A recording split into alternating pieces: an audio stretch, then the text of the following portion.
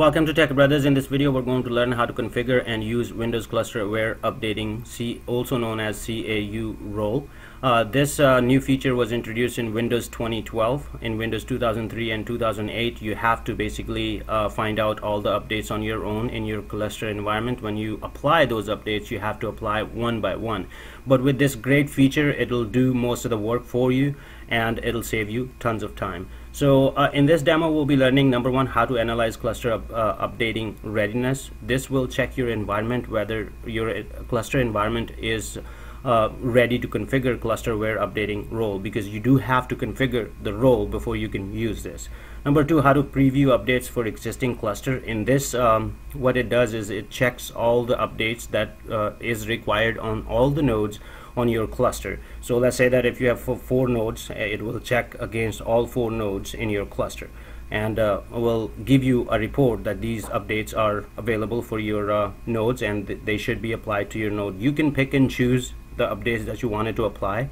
If you click on updates, which we will see in our demo, if you click on those updates, it'll give you a brief introduction to that update as well, and it'll tell you that if that update requires a reboot or not.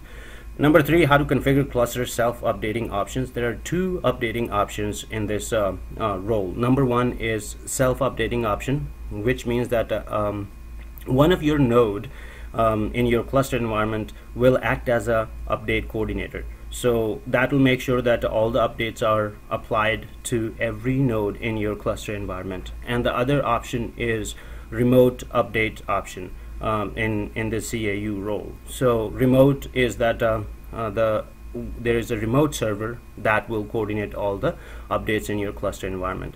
Number 4, how to apply updates to cluster. Once it brings all the updates for your cluster environment, you can basically, you have an option to click on apply updates at that time, or you can schedule the updates for later on for your whole cluster environment, and that saves a lot of time because you can go ahead and you don't have to sit down and apply one by one on your cluster environment. You can just go ahead and schedule it, and all you need to do is just put the communication out that your cluster is going to be updated and it's going to be restarted, or roles are going to move. The most brilliant thing about this cluster aware updating feature is that your service availability is high. So that's why this is one of my favorite feature in Windows 2012.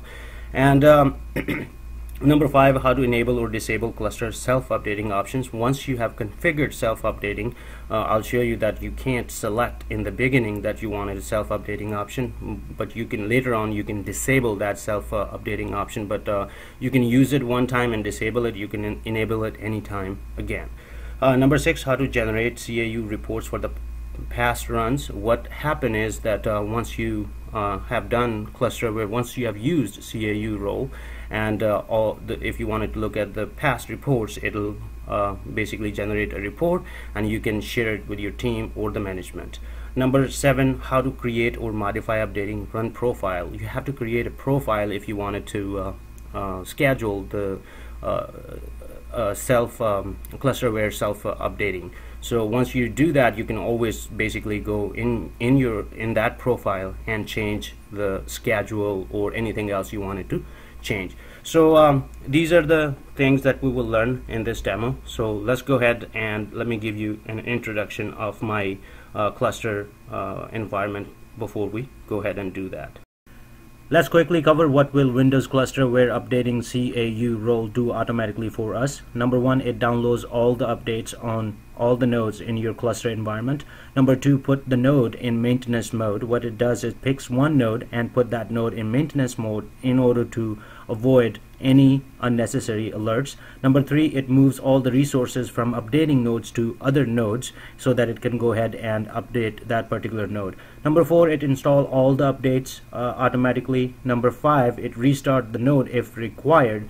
When I say if required, if any update that it has installed that requires the reboot of that particular node, it's gonna go ahead and do that for you. Number 6, after its update is completed on that particular node, all the resources that it failed over to other nodes, it's going to bring those resources back to that particular node. Number 7, it proceed to the next node. I just thought that I'll quickly cover that before we get into my environment. So now let's go ahead and take a look in my environment.